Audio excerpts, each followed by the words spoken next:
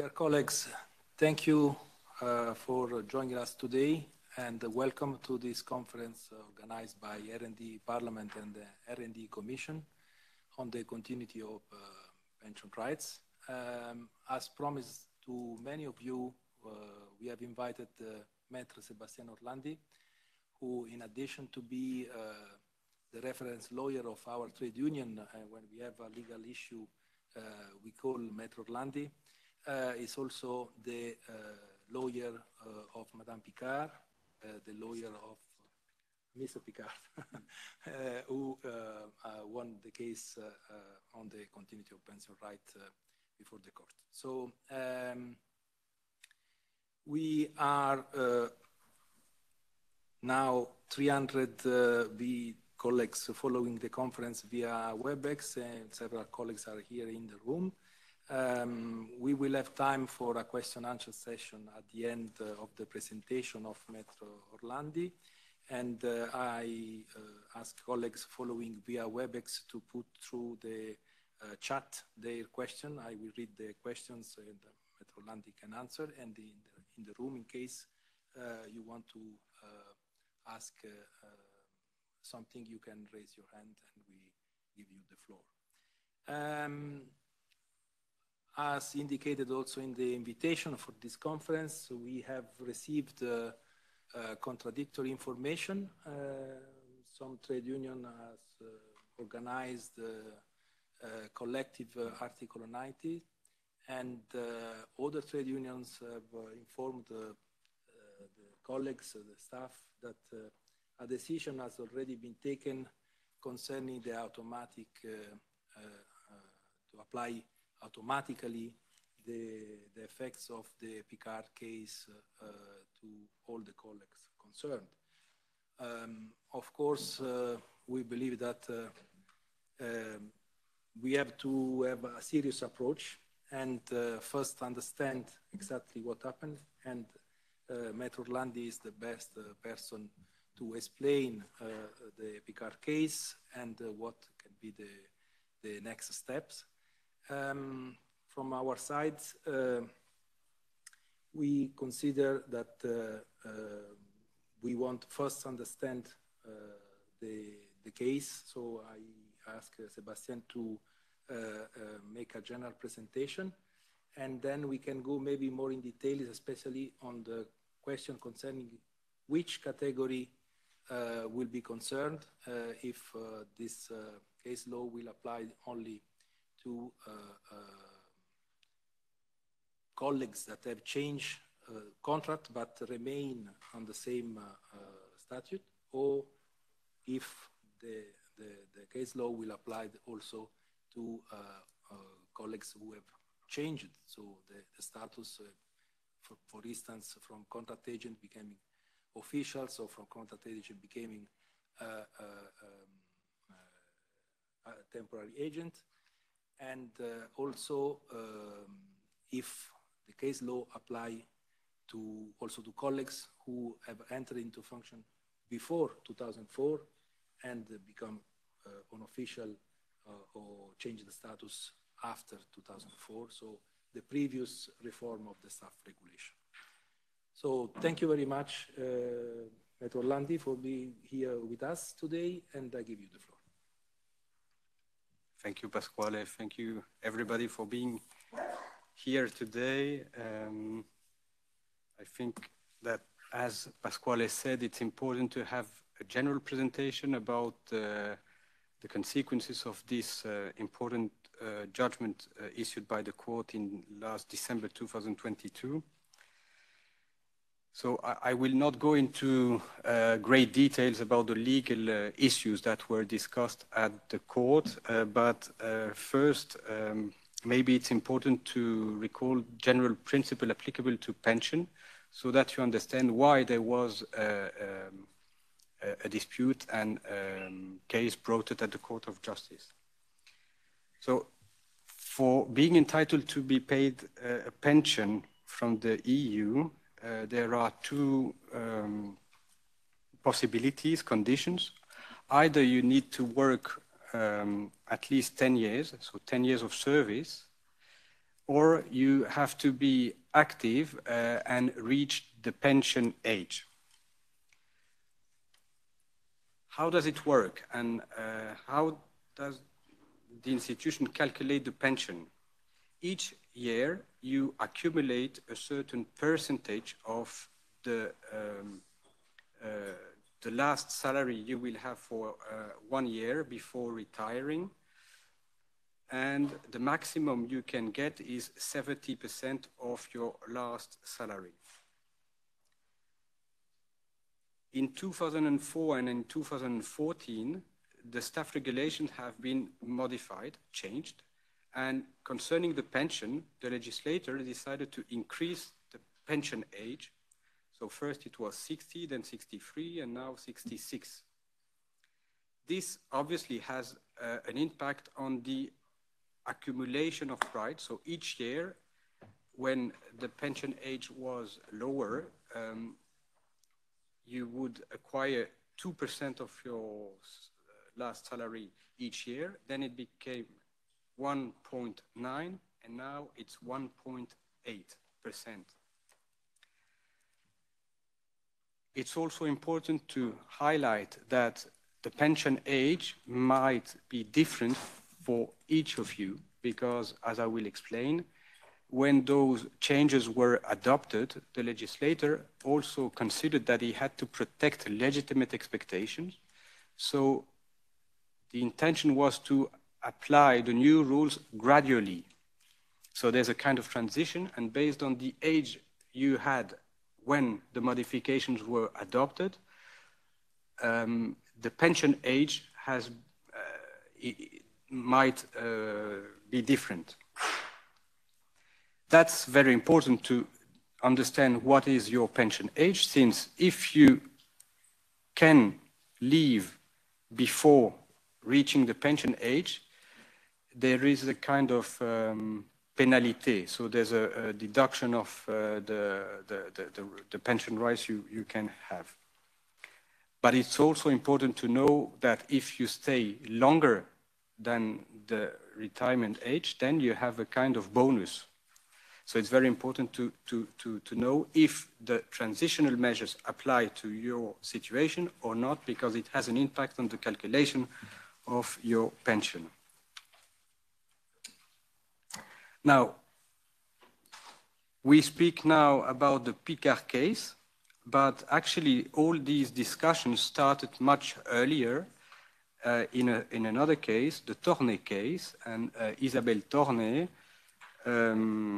had to go to court for challenging the way her pension rights were calculated, and I will explain her situation. And the General Court issued a judgment in her case in December 2018. And actually the Picard case was also suspended by the General Court in order to have the Tornay decision first. Mrs. Tornay was a permanent official at the Commission, and she requested a leave on personal ground in order to work as a temporary agent in European agencies. She had a contract with one European agency before 2014, and in 2014 the rules applicable to pension changed, and then after 2014 she signed a new contract with another European agency.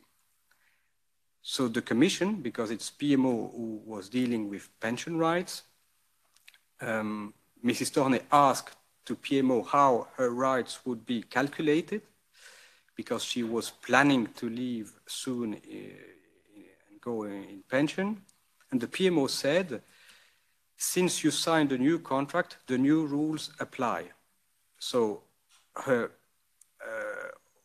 pension age was not 63, but according to the Commission, became 66, simply because she signed a new contract with a new European agency. In that case, the General Court annulled the decision adopted by the Commission and said that it's only when you permanently leave the institution that one could consider that signing a new contract would be a second entry into service, because in the staff regulation, the criteria used was if she entered into service before the modification of the rules, then we continue to apply the former rules, slightly different, the transitional measures.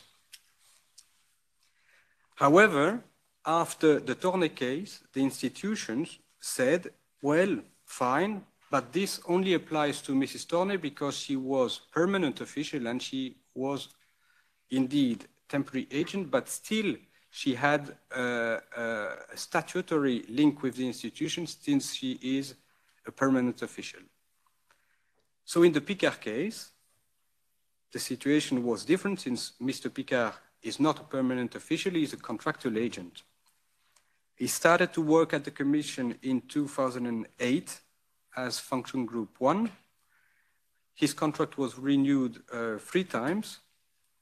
And in 2014, after the modifications of the rules, he was offered a new contract as a Function Group 2.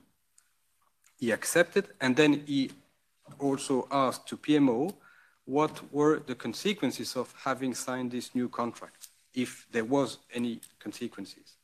And PMO said, exactly the same as they said to Mrs. Tornay, you signed a new contract, so from now on we apply the new rules and you cannot benefit from the transition. In that case, the General Court rejected the appeal lodged by Mr. Picard, and an appeal was brought to the Court of Justice. The reasoning in this case by the tribunal was to say, we have to apply to contractual agent, temporary agent, the rules applicable to permanent official by analogy. And the court said, before applying those rules, we have to define what is comparable. Since we are applying by analogy rules, we have to apply to comparable situation. And they said, well, from a legal perspective, permanent official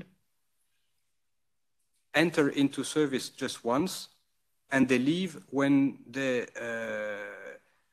go in pension or when they are dismissed. But if it's not comparable with contracts, because if a temporary agent and contractual agent sign new contract, then it's a new entry into service. That was the reasoning of the court. The General Court said there is an exception. It's if you signed a new contract, but actually it's only formally a new contract, starting a new working relationships, because you would continue to have substantially the same function. We challenged that, and we considered that what was very important is why the legislator wanted to protect legitimate expectations. And we insisted on the fact that signing a new contract has no effect on pension rights, since contractual agent and temporary agent continue to contribute to the same pension scheme.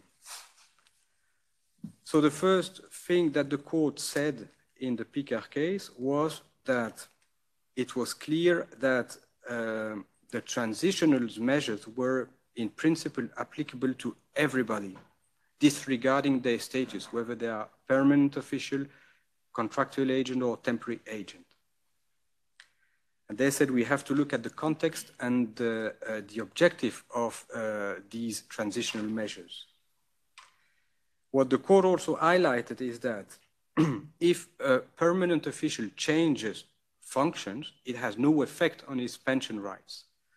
So the court said the same should apply to contractual agent or temporary agent. They also mentioned that what was important is that even if there is a change of function, there is no interruption in the membership in the pension scheme. This being said, now we have to discuss if something must be done for each of you following this court case. What should be done? There are different things that must be said. The first thing probably is that you always have to keep in mind that any decision affecting your rights or any decision about the calculation of your pension rights can be challenged within 3 months, or should be challenged within 3 months if the calculation is wrong. That's important because this is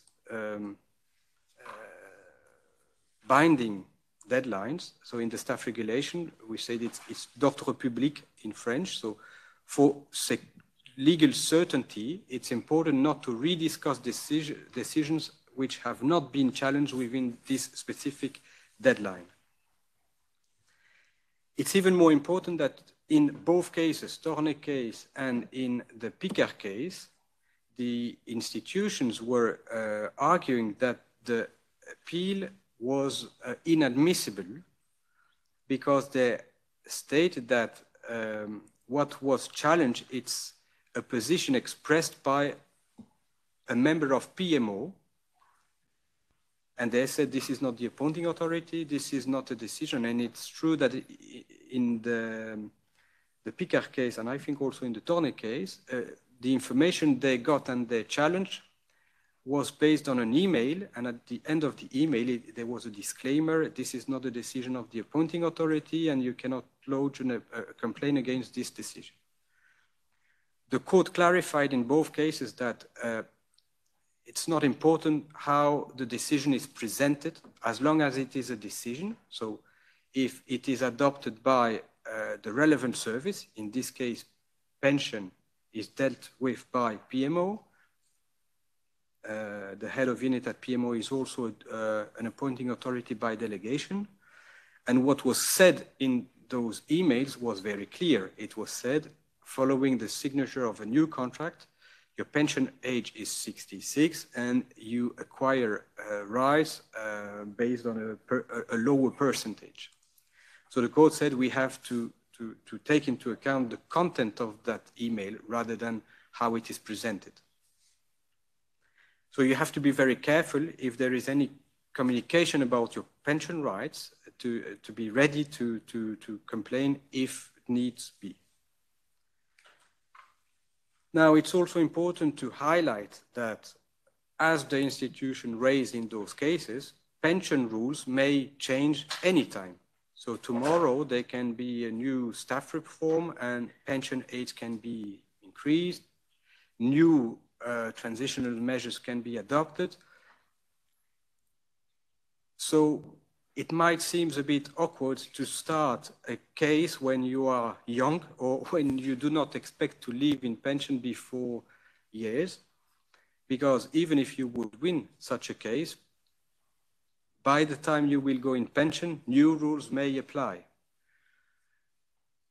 So the advice would be that if you do not have to start a procedure, don't start it if you are not close to retirement age.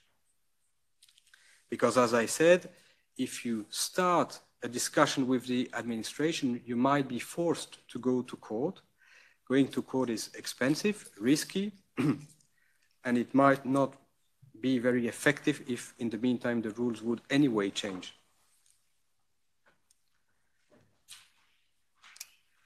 But I know that for some people it's important to have the situation clarified. So some trade unions were thinking about asking to the institutions to communicate broadly about the impact of this case. And I think that the first reaction of the institutions was that they had first to discuss internally the matter in order to adopt the same position for all the institutions, since it is a common pension scheme for all the institutions. At this stage, I think such discussion took place, and the institution considered that there was no reason for not applying this judgment to everybody. And actually, there's no room for not doing so, since what the court said in this case was that the transitional measures apply to any contractual agent or temporary agent or permanent official becoming temporary agent, contractual agent, or the opposite, as long as there's no permanent interruption of the service followed by a new entry into service. So it's only if today there would be a wrong calculation of the pension that then an appeal should be lodged. I think that the institutions are also using calculate pension. So I think it's an Excel sheet where you can make a calculation of the pension depending on when you would retire, etc. So you can use that and you can see the result of this calculation, this projection. And if the result does not seem to be correct, then you can indeed think about doing something. Otherwise, the advice would be not to be proactive in order to provoke a decision if there's no need to do so. I think we can now... Oui, donc je passe au français parce que donc on peut poser des questions aussi en français. Chers collègues, on peut intervenir en français. Et juste pour information, on est maintenant 479 personnes via WebEx, plus les personnes dans la salle. Donc, on est très nombreux. Cela démontre combien c'est important pour les collègues comprendre qu'est-ce qu'il faut faire. Alors, ici dans le chat, on a reçu plusieurs questions concernant la clarification sur les délais. Donc, Maître Rolandi, tu as mentionné 3 mois du moment du calcul pension. Est-ce que cela veut dire que quand les collègues sont près de la retraite, ils sont prêts à partir de la retraite, ils reçoivent les calculs officiels de l'autorité compétente pour les droits à pension? C'est à ces moments-là, quand ils sont près de la retraite et quand ils ont reçu les calculs officiels, qu'ils ont les 3 mois de délai. Et parce que beaucoup de collègues, maintenant, avec aussi ici au Parlement la campagne électorale pour le comité du personnel et les actions des différents syndicats d'organiser des articles 90, considèrent qu'il faut agir tout de suite, autrement on perd ses droits. Et donc, on voudrait bien clarifier ces points, quel est le vrai moment où on doit agir afin de, disons, de déposer un article 90. Ok, merci. En français peut-être. Alors, le délai de réclamation de 3 mois qui a été évoqué est essentiel, mais peut-être qu'avant ça, il faut préciser que toute réclamation doit viser un acte qui fait grief. Un simple renseignement n'est pas un acte qui fait grief. Avant d'obtenir le calcul des droits à pension, si moi je suis contractuel aujourd'hui au Parlement, par exemple, l'arrêt Picard ne me concerne pas directement, puisque dans ma fiche de salaire, il n'est pas indiqué comment mes droits à pension seront calculés. L'administration ne m'a pas envoyé une décision en disant « vos droits à pension sont calculés de cette façon-ci ». Par contre, il faut être vigilant parce que si l'administration vous adresse une note ou une décision en disant « dans votre cas, suite à la signature d'un nouveau contrat, l'âge de la pension est modifié et porté à 66 ans », là, il se peut que ce soit un acte faisant grief. Donc, il faut vérifier s'il y a une communication par rapport à vos droits. Il faut vérifier si les caractéristiques d'un acte faisant grief sont réunies et si vous devez alors agir dans les 3 mois ou pas.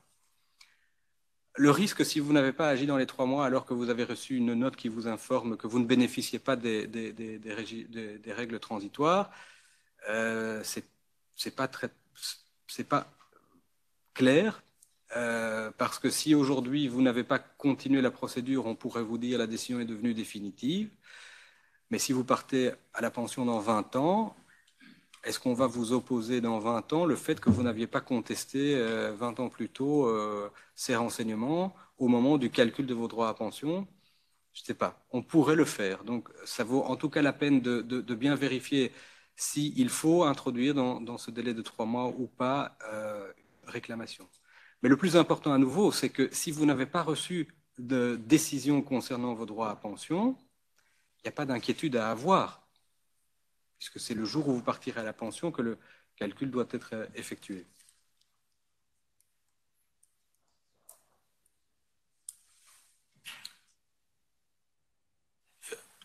Yes, we have a question in the room. Maître ORLANDI, merci d'abord de toutes les explications. J'ai une question générale, disons, qui concerne, je crois que la réponse est claire, mais je voudrais un avis supplémentaire parce que, disons, il pourrait, vous voyez ce que je veux dire, selon ici et là, avancer au niveau des institutions l'idée que, disons, l'arrêt s'applique que aux agents contractuels parce que l'objet légal de la sentence concerne seulement et exclusivement le cas d'un agent contractuel, et certains argumentent que voilà, ça ne s'applique pas nécessairement aux agents temporaires parce qu'ils ne sont pas l'objet d'une sentence spécifique. Vous voyez ce que je veux dire. Au contraire, ayant lu, et merci d'abord pour votre travail extraordinaire, la sentence établit un principe général, je crois, qui est indiscutable, qui est noir sur blanc. Donc, est-ce que, disons, mettons-la comme ça, selon votre avis, est-ce que ce serait soutenable quand une enceinte, disons, qui devrait donner un avis, puisse argumenter que ça ne s'applique qu'aux agents contractuels? Ou est-ce qu'à votre avis, disons, cette argumentation serait privée totalement de fondement? Et la deuxième question qui m'intéresse, nous avons, ici au Parlement, mais partout, nous avons des collègues qui changent, disons, de statut, c'est-à-dire qui passent de agent contractuel à agent temporaire ou d'agent temporaire à fonctionnaire permanent. Un avis, la sentence sur ça, voilà, établit un principe général, mais est-ce que, comment vous interprétez au moins ces cas-là, c'est-à-dire, parce qu'on ne parle pas d'agent contractuel, agent contractuel, mais un changement de statut, de nature du contrat. Est-ce que la continuité, disons, de la sentence qui se base sur le principe, je pense, le principal, qui est la contribution au régime de pension, voilà, clôture le cas, ou est-ce que voilà, vous voyez quelque chose qu'il faut éclaircir? Alors, merci, parce que c'est une question importante, parce que je crois qu'effectivement, les gens ont l'impression que ça pourrait être limité à des situations... bon, déjà dans l'arrêt Tornet en 2018, le tribunal, au point 77 de l'arrêt, par exemple, indique clairement, il relève que l'ensemble du personnel de l'Union, sans distinction de la nature de lien d'emploi, statutaire ou contractuel, bénéficie sous les mêmes conditions de ces règles transitoires. Donc le régime de pension et les règles applicables au calcul de la pension d'un contractuel, d'un temporaire ou d'un fonctionnaire sont les mêmes. C'est le même régime, les mêmes règles. La Cour, dans l'arrêt Picard, a aussi insisté à plusieurs reprises sur cela, au point 69 par exemple, au sujet de l'article 1er de l'annexe au régime applicable aux autres agents qui prévoit qu'on applique par analogie les règles transitoires aux contractuels, aux temporaires et contractuels. La Cour dit la notion d'analogie qui est reprise, cette disposition vise à garantir aux autres agents au pluriel qui étaient en fonction au 31 décembre 2013 le bénéfice de certaines mesures transitoires prévues par l'annexe 13, et cela malgré les différentes existantes entre les fonctionnaires et ses autres agents. C'est repris au point 78 aussi, par exemple, compte tenu du renvoi aux conditions prévues au chapitre 3 du statut, etc. Les agents temporaires et les agents contractuels contribuent également, dans les conditions fixées à l'article 1, au financement du régime.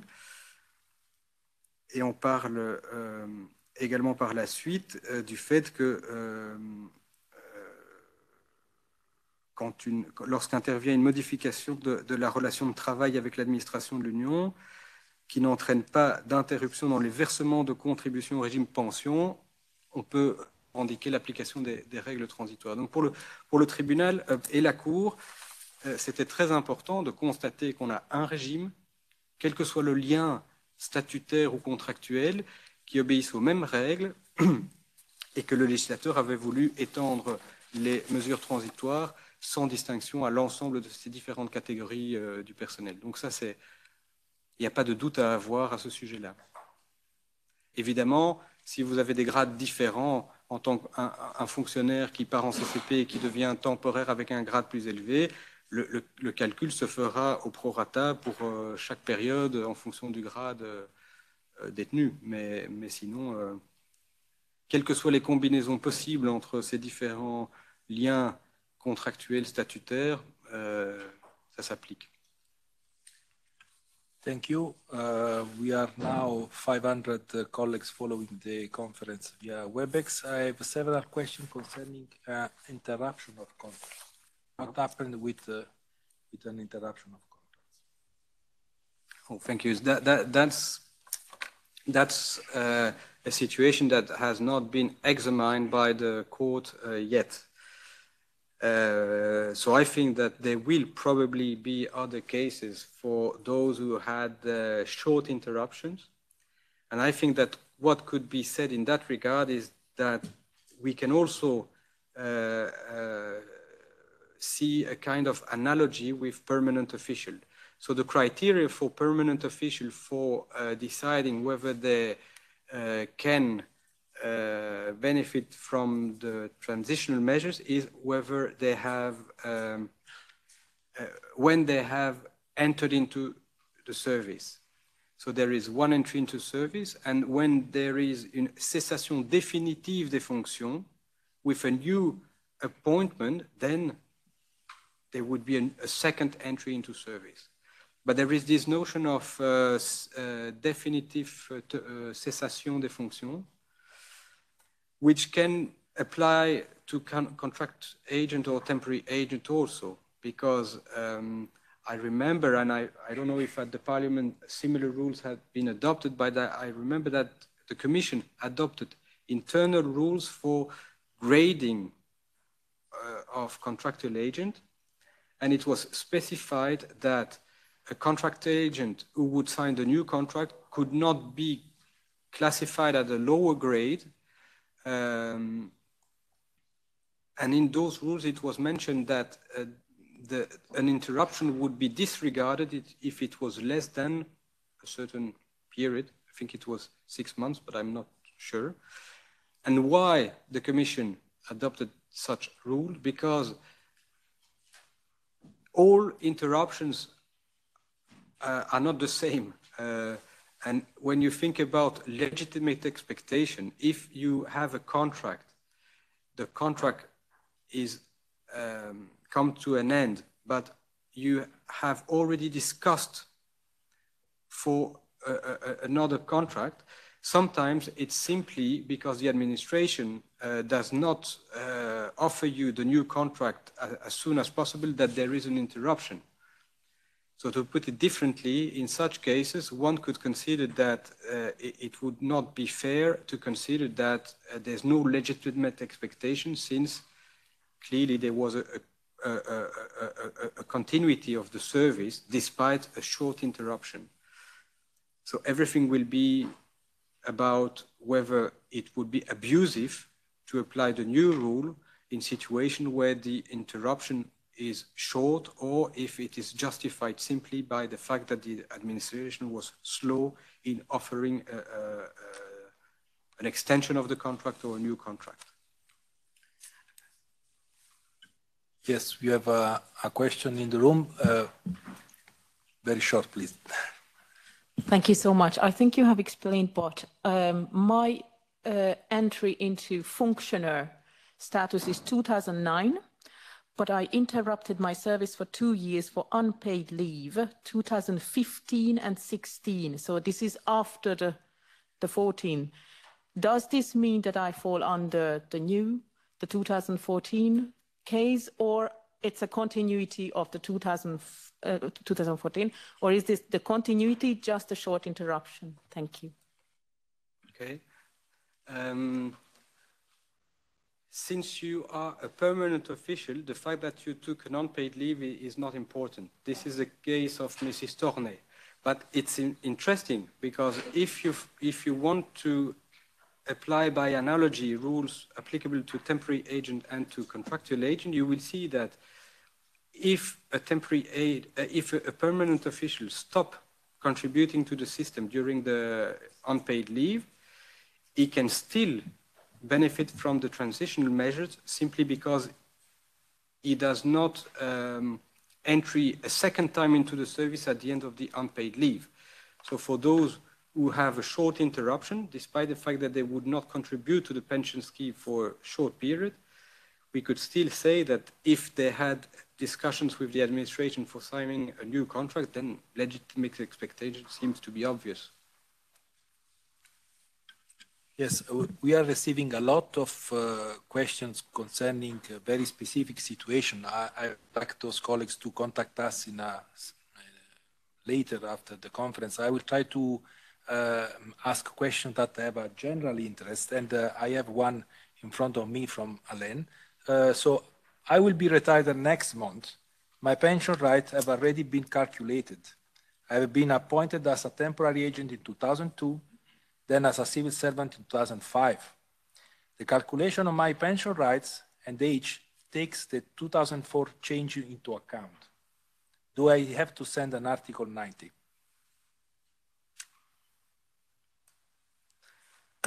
Well, as you said, Pasquale, I think it's not the place to have individual consultation because without having all the elements in front of us, we cannot take the responsibility of advising you. But from what you say, indeed, I do not see why the date of entry into service, which is before the modification in 2004, would not be taken into account.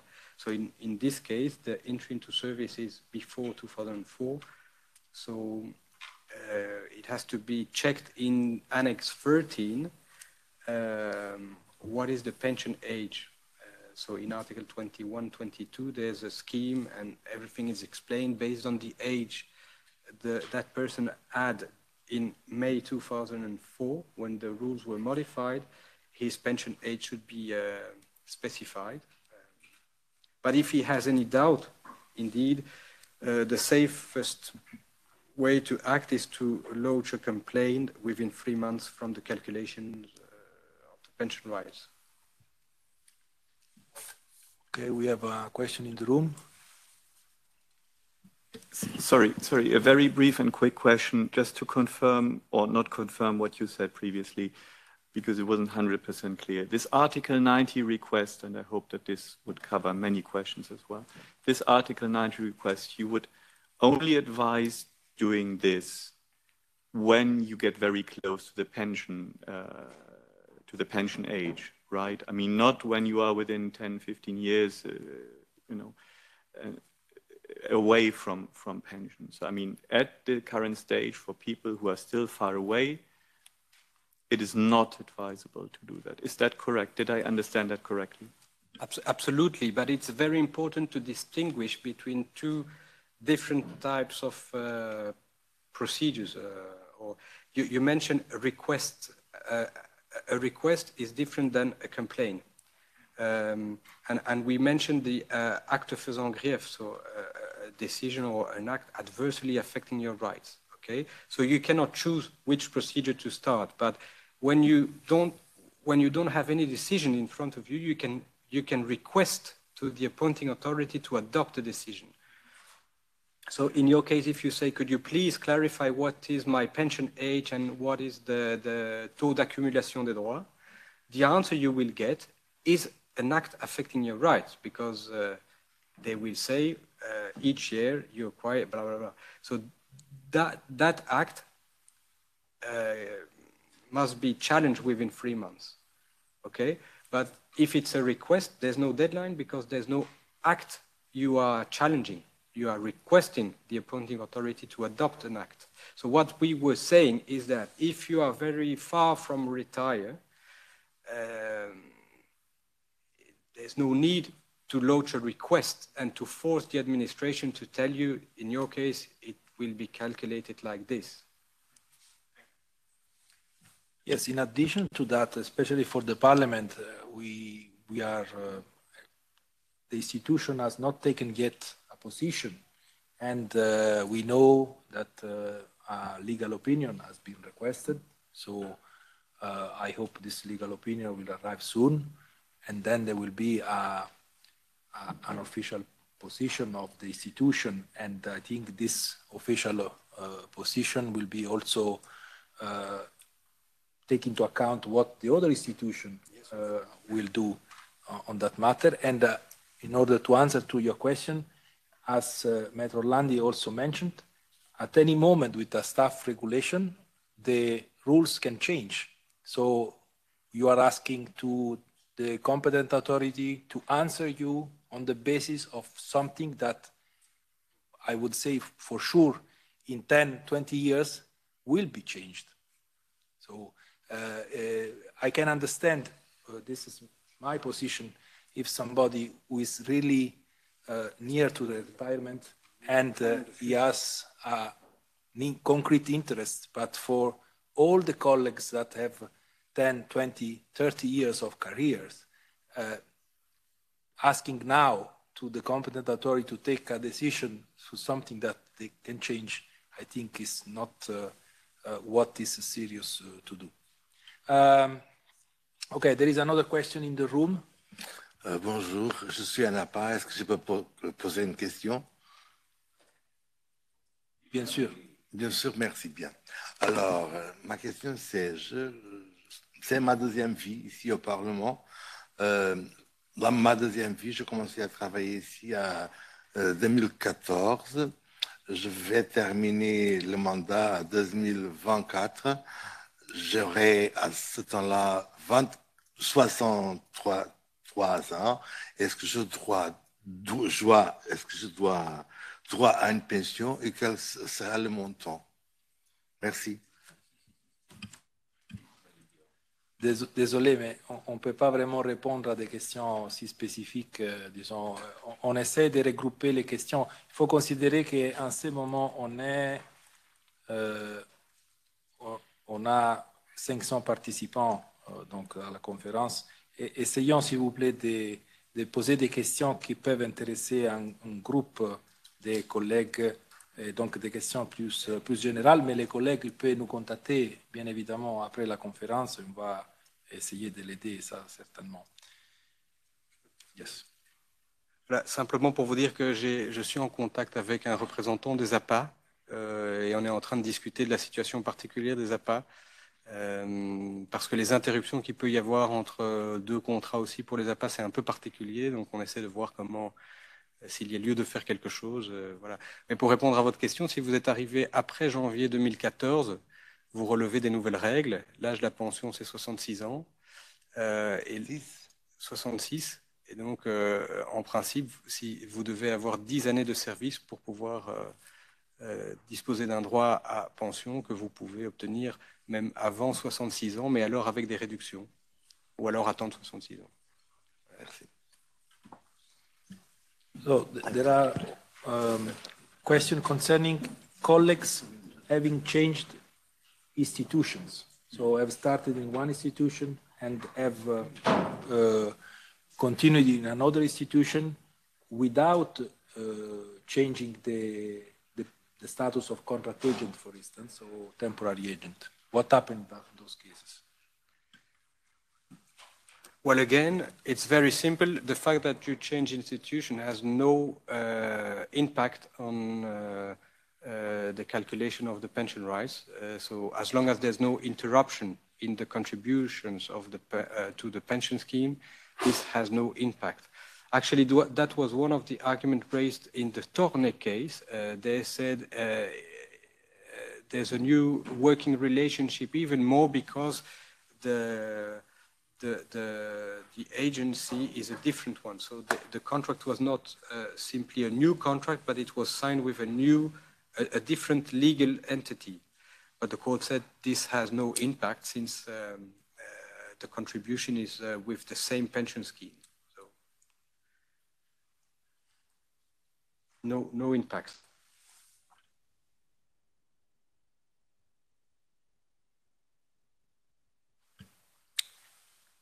Another question, how about the 1.8% if we are contributing instead of the 9.1? Will this be automatically adjusted since 2014? So the calculation would be based on 1.9. Yes, actually, the contribution you pay to the pension scheme does not change. It's simply when you leave and you request your pension that then there is a calculation made, but concretely there's nothing that will change following the Picard case for the administration for the calculation of your salary. Is a question in the room? Thank you. Thank you very much for the presentation. I think we all should pay for a monument to this lady Picard, because it seems that this sentence is very nice for all of us.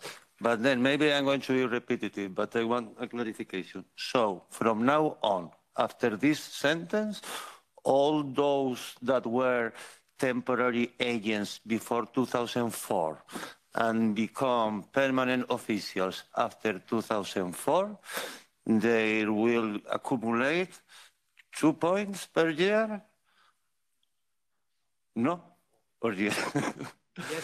Yes, they will accumulate 2 points per year. Now, concerning the pension, the retirement age, this is a bit different. So if you switch from 60 to 63, it can be 61 and 6 months or 62 years and 6 months, depending on the age you had when they changed the rules. Yes, that is the table that we can find in the annexes of the staff regulations after 2004. Yes. But then, because for here they will say, no. So it is true that from now on, we go back to the 2 percentage points of accumulation per year. Exactly.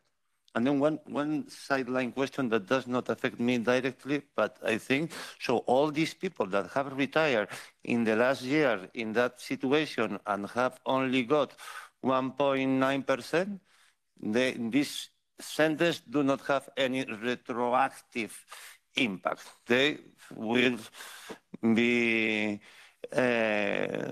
treated unfair and will be receiving the 1.9%, even if a sentence now says that it should have been 2%?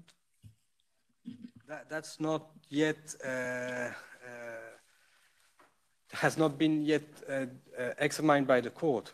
But in my view, they should challenge the way the pension is calculated. And there are some arguments that can be used in that regard. Of course, the institution will say that they have not challenged that within the 3 months.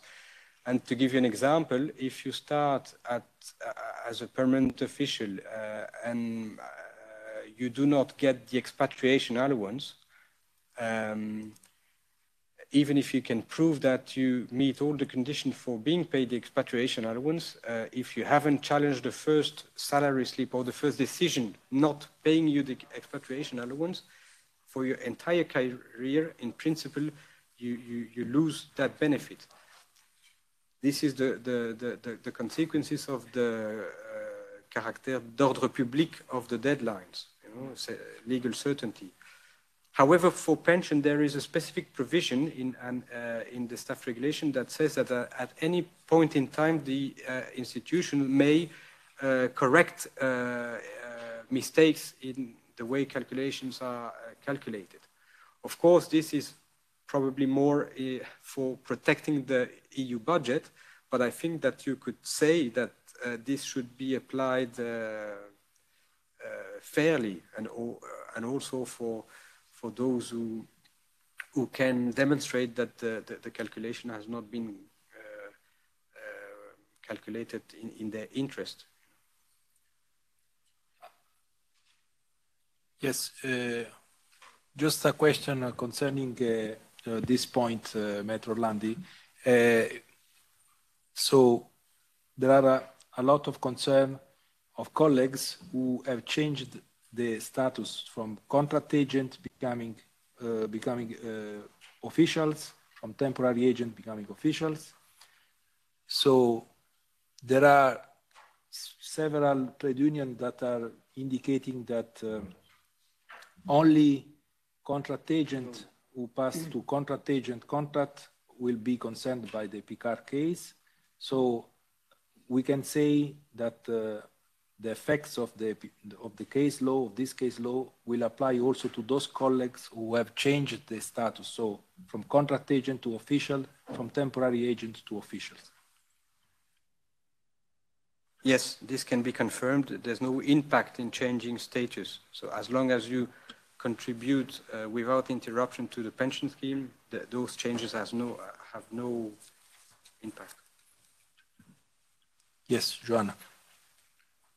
Yeah, thank you. Just one question to clarify what Mr. Butaya asked about colleagues. It's not for me, not yet.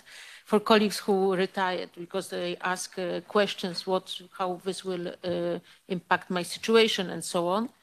What would be your advice to give them? Whether because 3 months to complain passed because they get administrative decision on their pension rights, have a challenge, have a common approach. So via, for example, this association of formal staff of the European institution, or what would be your advice in this respect? Because there are many colleagues concerned by such a situation. Thank you. Well, probably that the best would be to write a letter to the appointing authority asking to re-examine the calculation of the pension in light of the Picard case. If the administration says that the Picard case is not a new fact, so because indeed it's not when the court issued a judgment, it does not reopen the deadlines in principle.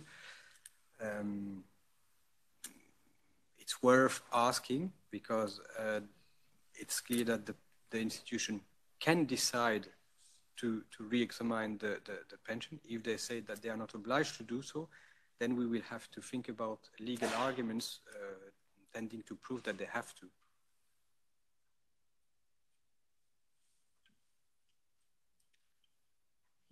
Yes, there are questions concerning transfer of pension rights from a national system. What happened in that case in the light of the Picard case? Yes, well, indeed, some staff members said that they had a contract, then they left the institution, they transferred out, then they came back and they wanted to transfer in what they had transferred out. And well, in my view, they do not meet the conditions for being protected by the transitional measures. Because first, when you transfer in, what you will get is recognition of annuities, which does not necessarily correspond to the period you contributed previously in the system. But in terms of legitimate expectations, since you transferred out, it's difficult to say that you had legitimate expectation to continue to benefit from rules, pension rules, when you would come back in the institution. We have mentioned the calculate pension. mais dans certains cas, la calculette pension ne fonctionne pas si les collègues ont changé plusieurs contrats. Et quel est le conseil? Comment les collègues pourraient avoir une vision de ses droits à pension et si l'arrêt Picard pourrait lui être appliqué? Well, again, the risk is that if you ask PMO a calculation of your pension rights, then you might have to continue the procedure and lodging a complaint and then going to court. So I would only do so if, as you said, the question is really actuel. So if you plan to leave within 1 year or so. If it's not the case, maybe you could also ask an appointment with the pension service just to have a discussion about how they would see the rules in a specific case. Okay, there are some colleagues online that want to take the floor. I let Dikra to open the micro for the colleagues, and we will hear. Thank you, Pasquale. Miss Cremena? Thank you. I just wanted to, sorry. Can you hear me? Yes, we can hear you. Yes, sorry for the echo. I just wanted to clarify that those two cases you mentioned are applicable for the ones who were recruited before 2014, and this 63 pensionable age. Is it? So, sorry, but the sound is very bad, so maybe we can come back later to Cremena, because for the time being we cannot understand the question. So I propose that Dikra open the micro for another colleague. Okay, Armel, please. Oui, merci, merci Maître pour ces explications. Je viens de lire avec une certaine surprise, ne le sachant pas, que les agents auxiliaires, c'est-à-dire dans mon cas recrutés en 1991, 92, contribuaient au système de pension belge. Est-ce exact? Ceci étant, je vous contacterai pour mon cas personnel. Alors oui, en effet, avant la modification du statut en mai 2004, il y avait cette catégorie de personnel, les agents auxiliaires, qui contribuaient auprès des régimes de pension nationaux. Donc dans votre cas, si c'était la Belgique, c'était l'ONP. Alors il y a peut-être une particularité pour les auxiliaires, c'est que à la suite d'arrêts de la Cour également, certains auxiliaires avaient contesté. Donc, c'était des auxiliaires qui étaient devenus ensuite temporaires, oui. Et ils avaient contesté le fait qu'ils n'avaient pas pu être recrutés immédiatement comme temporaires, ce qui leur aurait permis de relever du régime de pension des institutions. Et dans, oui. Dans ces arrêts de la Cour dit qu'effectivement, lorsque l'institution avait la possibilité budgétaire de leur offrir un contrat d'agent temporaire plutôt qu'auxiliaire, et que au moment du changement auxiliaire temporaire, ils ont continué à exercer les mêmes fonctions, la Cour considère qu'effectivement c'est abusif de ne pas avoir donné la possibilité de commencer comme temporaire immédiatement. À ce moment-là, les institutions doivent permettre de requalifier la période d'auxiliaire en période de temporaire, ce qui peut impliquer le versement d'un complément pour parvenir aux cotisations qui auraient été versées si vous aviez été temporaire à l'époque. Mais si c'est le cas, si vous pouvez obtenir la requalification de la période, alors c'est considéré comme une période de temporaire à la place d'auxiliaire pour... voilà. Et je ne sais pas si dans votre cas... Alors certains ont fait autre chose, certains qui étaient auxiliaires ont fait un transfert in de leurs droits, donc ils ont transféré le capital qui avait été versé auprès de l'ONP dans le régime de pension des institutions, et là, ça donne lieu à un calcul qui ne correspond pas nécessairement d'ailleurs à la période effective en tant qu'auxiliaire. Oui, merci beaucoup. Je vous recontacterai personnellement pour mon cas oui, pour mon cas, qui était également extrêmement intéressant. Merci beaucoup. Merci à vous. Encore des questions en ligne?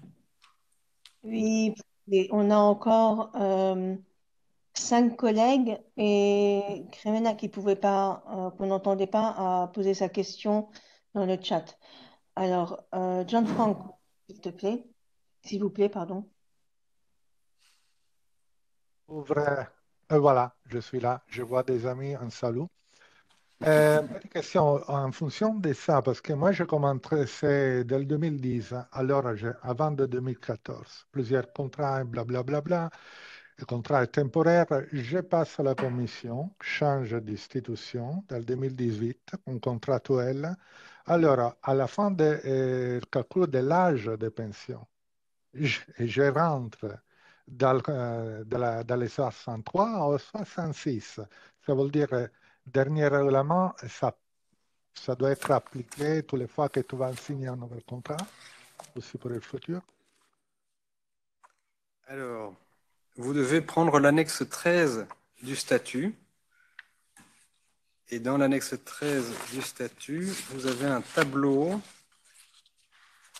à l'article 21 et 22. Vous voyez à l'article 22 un tableau, et ça dépend de l'âge que vous aviez au 1er mai 2014.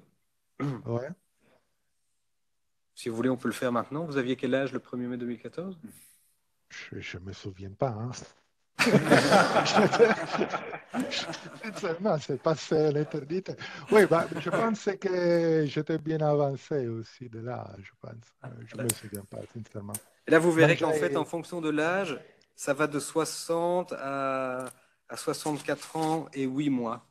Sauf si vous aviez, à cette date-là, si le fonctionnaire ayant accompli 20 années de service ou plus le 1er mai 2004, là, ça reste 60 ans.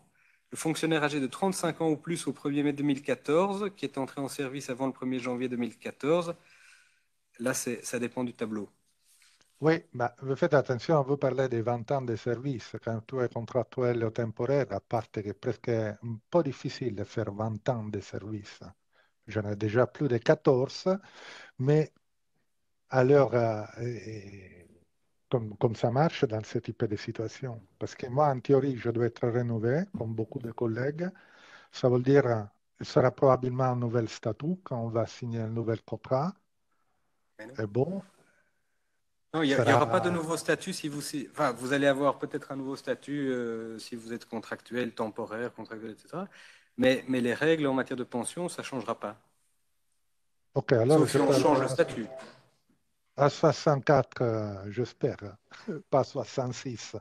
Parce que les services m'ont dit que je dois aller à 66. Bon, ça, je merci. pense que c'est une erreur, ouais. Okay, more questions? On continue à prendre les questions en ligne? Oui, oui. Ok, alors, Philippe.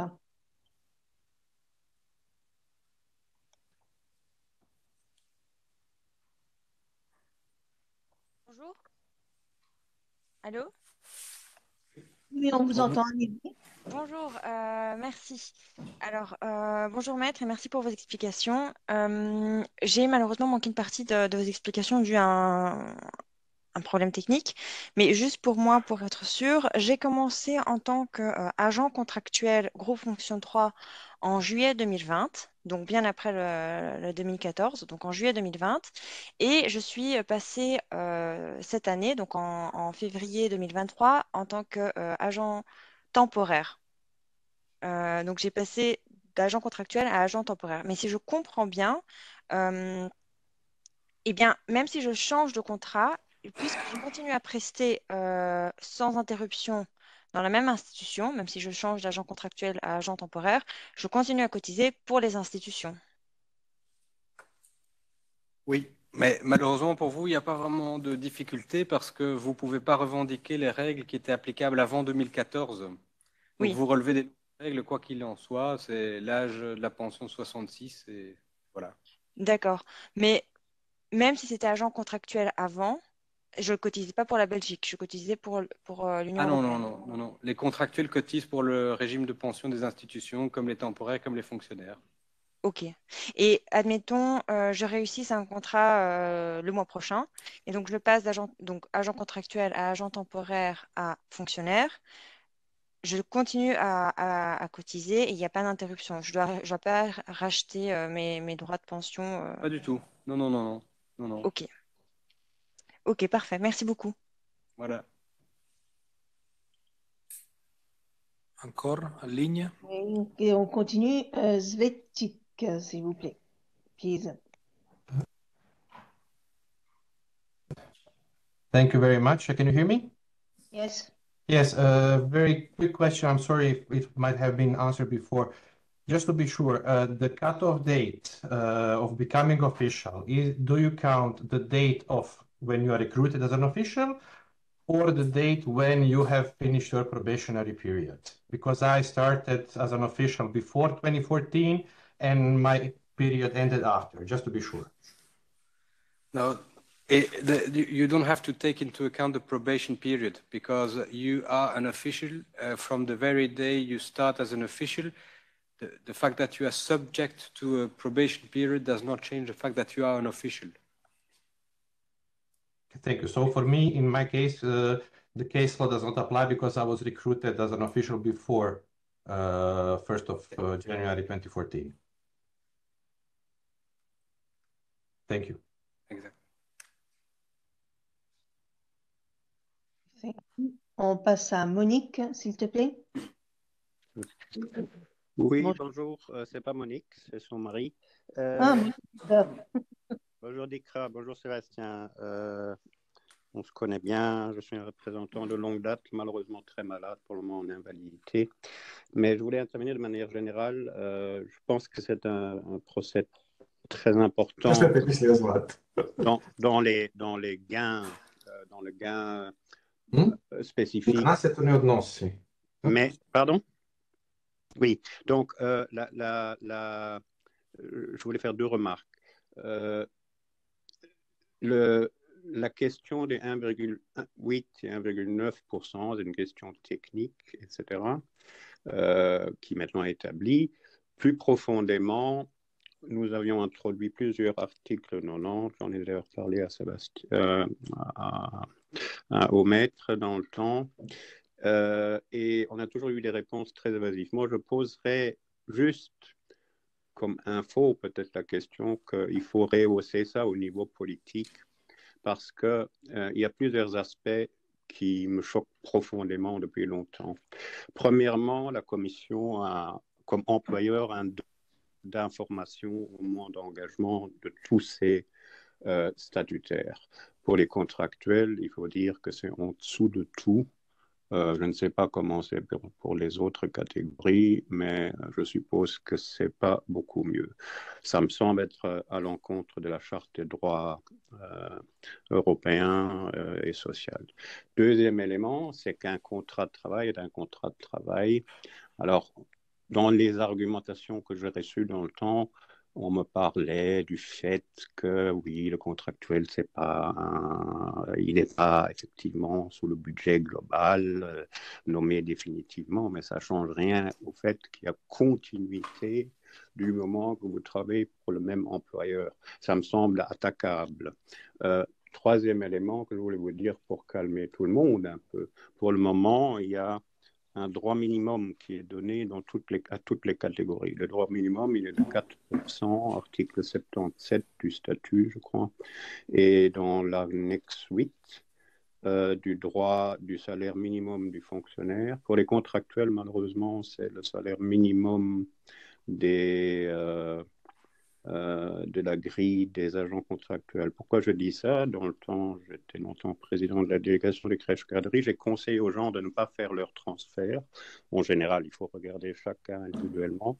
Pourquoi? Parce qu'avec après 15-20 ans, vous avez le même droit, plus ou moins, que vous avez Chers collègues, Pouvez-vous, s'il vous plaît, conclure? Oui, mais j'aimerais bien expliquer ça aux collègues qui posent des questions.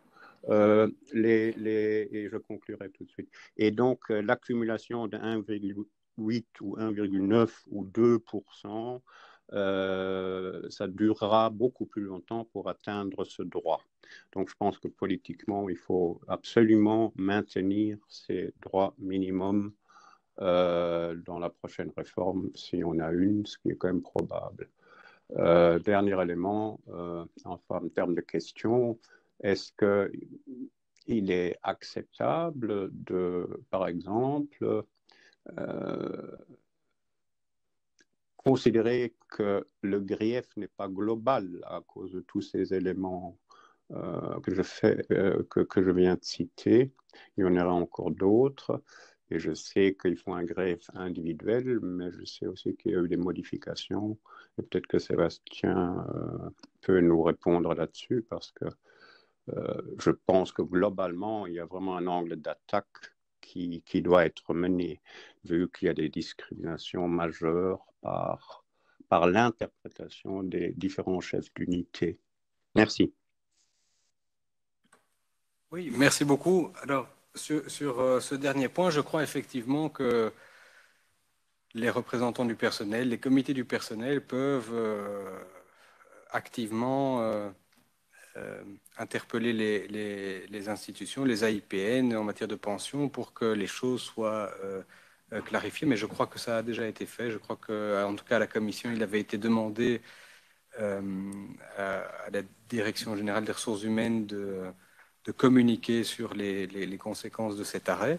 Mais c'est vrai que le bénéfice de l'action menée par des représentants du personnel plutôt que par les personnes concernées directement, c'est que s'il y a des communications sur le plan général, ça ne déclenche pas les délais pour introduire une réclamation. Parce que pour pouvoir introduire une réclamation, il faut un acte qui fait grief. Et un acte qui fait grief, c'est un acte, une décision qui modifie la situation individuelle directement, etc. Si c'est des communications de portée générale, tant que ça ne fait pas l'objet d'une application individuelle, les délais de recours ne commencent pas à courir. Donc oui, je pense qu'effectivement, on peut pousser l'administration à clarifier la situation dans l'intérêt général du personnel. Encore une question en ligne? Il y a encore 8 personnes, mais je ne sais pas si on va pouvoir tous les prendre. Je donne encore la parole à une personne et on voit par la suite. OK? D'accord. Belgorzata. Thank you very much. I just try to put my camera on, so sorry, it doesn't. It was on. It doesn't want to show. Sorry, I have some problem with. Yeah, probably you can see me now. Thank you. Now we see you. Yeah, thank you very much. I hope you can hear me as well. I'm sorry if my question is trivial, but I'm trying to, but yeah, then it will be short. Does this case apply only to people who started working in the institutions before the reform in 2014? Because I started in November 2014, and then I moved from an agency to the commission without interruption, and from temporary agent to official. Am I impacted, or am I kind of too late? I mean, the retirement age has changed, so between these two contracts. So does it apply, or am I too late? No, because the case we mentioned, Tournai and the Picard case, is about people asking the transitional measures to be applied. So basically, each time that the pension age has been raised, increased, the legislator said we will not apply that immediately to everybody. So we will gradually apply it if people were already working in the institution when we changed the rules. So in your case, It's the rules adopted in 2014 that apply. Now, if in the future the legislator would again change the rules, most probably you would then benefit from transitional measures too, because each time that those rules have been changed, the legislator adopted transitional measures. Okay, but it means that, you know, when I started in 2014, my retirement age was 64, and from 2017, my retirement age is 66, more or less. So it's 2 years difference. This is kind of a separate story altogether. I would need to raise a case for this. But when did you, the first time you started working for an institution was in 2014? 2014, November 2014. Yeah. Well, so for you, it has always been 66, the pension age. It was 64 because it was it was the transition period. So I mean, I got this information that it was 64 and 3 months, I think, at first.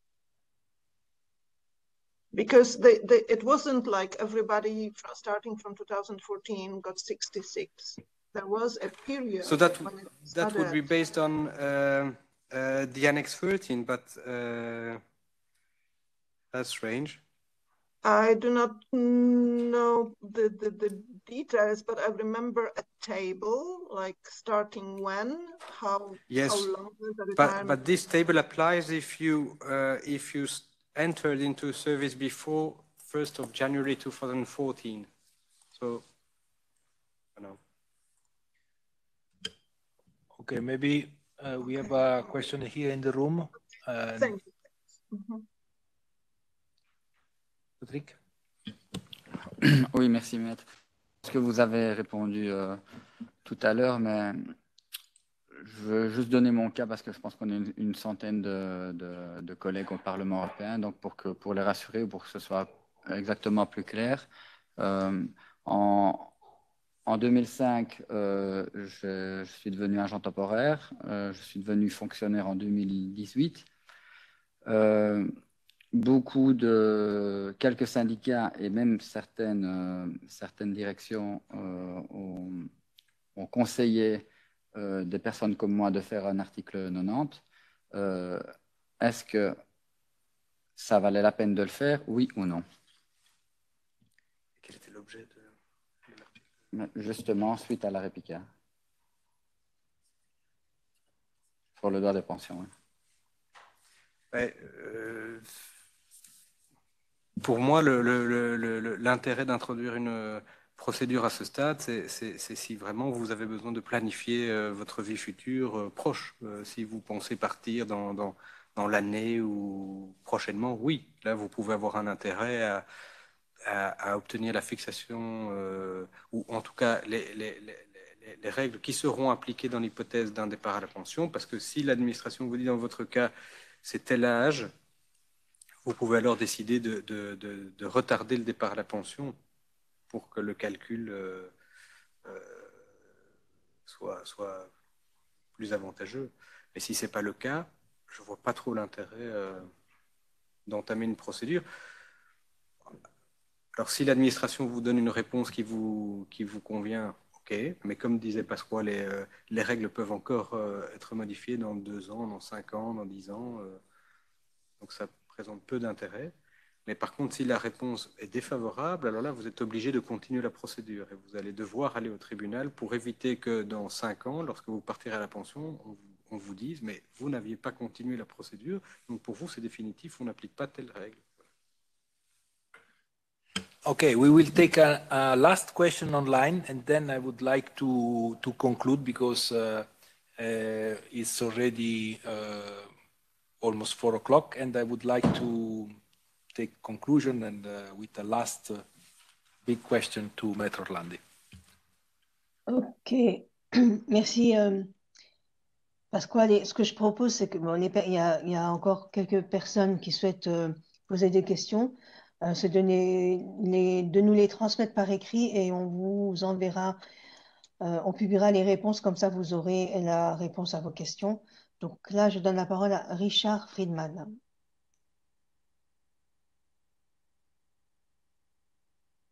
Ah, il n'est pas là? Donc alors Alicia, puisque Richard n'est pas là. Alicia? Oui, bonjour à tous et encore merci pour, voilà, pour cette réunion. J'avais une question concernant des agents contractuels qui signent un nouveau contrat il y a quelques mois ou dans quelques mois à venir. Dans quelques mois à venir, ce sera mon cas. Donc, après un passage de GF2 à GF3, les collègues qui ont signé ce nouveau contrat il y a quelques semaines m'ont dit que le nouveau contrat, il était bien indiqué qu'il passait sous le statut de 2014. Alors, ma crainte est de dire, est-ce que, sachant ça, alors que c'est indiqué, si on le signe, l'arrêt Picard ne posera pas problème pour nous, oui ou non? Merci. Alors, c'est difficile. Bonjour madame, c'est difficile de répondre à votre question sans voir le contrat qui a été signé. Mais quand on dit qu'on applique le statut de 2014, c'est pas en soi problématique parce qu'effectivement, on appliquera les règles relevant du statut qui est aujourd'hui en vigueur, c'est celui de 2014. Et d'ailleurs, les règles transitoires font partie du statut de 2014. Donc il faut d'abord s'assurer que ce qui est indiqué dans le contrat est susceptible de faire l'objet d'une réclamation, c'est-à-dire qu'on est clairement indiqué dans le statut que les dispositions transitoires ne s'appliqueraient pas. J'ai un doute, mais si vous voulez nous envoyer les contrats, on peut examiner ça ensemble pour voir s'il est opportun d'introduire une réclamation ou pas. Mais par contre, le simple fait de changer de groupe de fonction n'a aucune incidence. C'était précisément le cas de M. Picard. Il avait signé un contrat, il était passé de GF1 à GF2. C'était ce que la commission indiquait à l'époque. À l'époque, la commission indiquait que parce qu'il y avait aussi un changement de groupe de fonction, c'était clairement une nouvelle relation de travail. Mais ce n'est pas ce que la Cour a retenu. Si les délais de 3 mois sont dépassés, là, vous êtes dans une autre situation. Là, la question, c'est de savoir s'il faut faire quelque chose. Vous avez le choix soit d'introduire une demande de réexamen de la question auprès de l'AIPN, ou alors de vous dire, moi j'attends le départ à la pension et je verrai comment l'acte de liquidation de mes droits sera fixé à ce moment-là. Et là, vous aurez aussi une possibilité de contester. D'accord. Merci beaucoup, Maître. Voilà. Okay. Thank you very much, colleague, for following this conference. I would like to conclude and ask Maître ORLANDI if the 3 pillars that I have here in my paper are, we can confirm those pillars. So, first pillar, Article 90, so introduce or not an Article 90. We have heard the answer. So, if you are in the nearly to the retirement, there is an interest. If you have a career of 10, 20, 30 years, it doesn't make sense because rules can change. And in addition, there is a big risk that if you receive the negative answer, a defavorable answer from the administration, you are obliged to continue the procedure before the court, because this can create problem in the future. So this is the first pillar concerning what colleagues have to do if introduce or not an Article 90. Second pillar, the Picard case apply to staff regulation reform from 2014, but we have heard that it applies also to colleagues who have been recruited before 2004 and changed the status after 2004. So the first staff regulation of 2004. Third pillar, and this is the most tricky in my opinion, is the confirmation that on behalf of the lawyer who won the Picard case, there is no difference between change of status and the Picard case apply also to colleagues that have changes from contract agent to officials temporary agent to officials, contract agent to temporary agent, and not only as certain institutions or some rumors that we have heard say that the Picard case apply exclusively to a contract agent who change for another contract, becoming again a contract agent, or a temporary agent changing and became another temporary agent. So this is the three pillar, and I would like a conclusion for Maître Orlandi. Thank you. Thank you, everybody.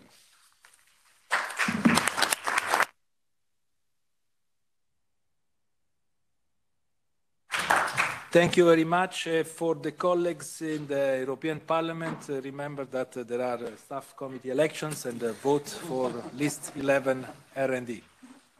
Bye.